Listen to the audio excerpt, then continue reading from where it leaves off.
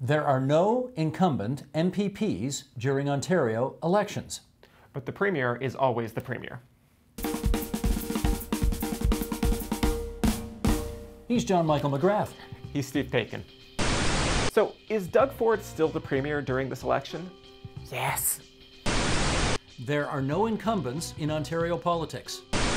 So, some of our viewers were left confused by two of our previous videos. By us? Confused by us? I can't imagine. In one, John Michael, you said that even after an election is called, there is still a government and the Premier is still in charge. In another, Steve, you said that once an election is called, all MPPs lose their jobs and there are no incumbents. Right. That comes across as a contradiction to some. Can you clarify? Oh, okay. Got it. What happens when the election is called is that the legislature is dissolved, as Steve explained, but the Premier sticks around. The Premier and his cabinet keep their jobs.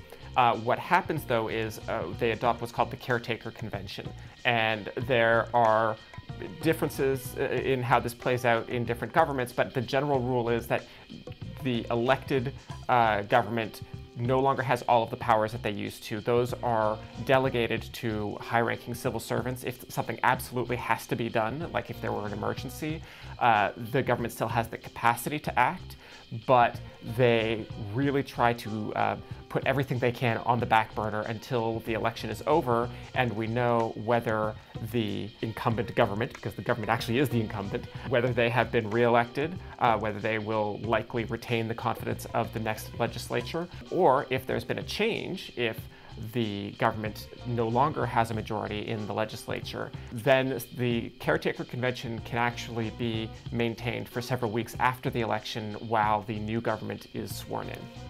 I think what's interesting about this is that it's not written down in law. It's a convention, right? Yeah. It's a convention, meaning it's sort of a practice that has evolved over the years.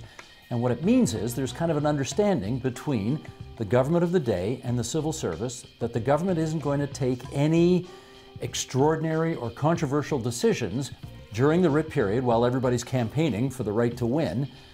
They're just going to sort of be in stasis, right? It's just going to be sort of in suspended animation. There are no incumbent MPPs because they all lose their jobs at the start of an election, but there is an incumbent government. Yes, that's right. The Premier is still the Premier, the cabinet ministers are still the cabinet ministers, but they're not MPPs because, of course, the Lieutenant Governor has dissolved the legislature, meaning there are no more MPPs. Their offices remain open. Their staff remain on the job. They are doing the work of dealing with constituents' problems, but they technically are not MPPs anymore, which is why they're not incumbents, because as we've said, the job is not theirs. The job belongs to the public, and therefore they're not incumbents. They're former sitting members seeking re-election. And it might be helpful to think of somebody like Doug Ford wears multiple hats all at the same time, right? He's the leader of the Progressive Conservative Party of Ontario, the Premier of Ontario, the MPP for Etobicoke North. And when the election is called, he stops being an MPP, but he is still the Premier and still the leader of the Progressive Conservative Party. What he said. So somebody on Twitter asked what I thought was an interesting question. Do the former sitting members still draw a salary? So I did actually look this one up. An MPP is paid effectively from the day that they win an election until the last day before the next election. So they do get paid during the period where they are technically running to keep their jobs. This way, it at least means that if you are an MPP who was elected in a previous election and is re-elected, you never go without a paycheck, so long as the voters re-elect you. Can I add something? That was a good catch. You flung that thing at him with extreme violence, and he made a good catch. I was very impressed. Only time in my life I've been an athlete. If you have any more questions for us, just send us a tweet. I'm at Paikin. That's S-P-A-I-K-I-N. And I'm at JM_McGrath. Underscore? Why did you want an underscore in there?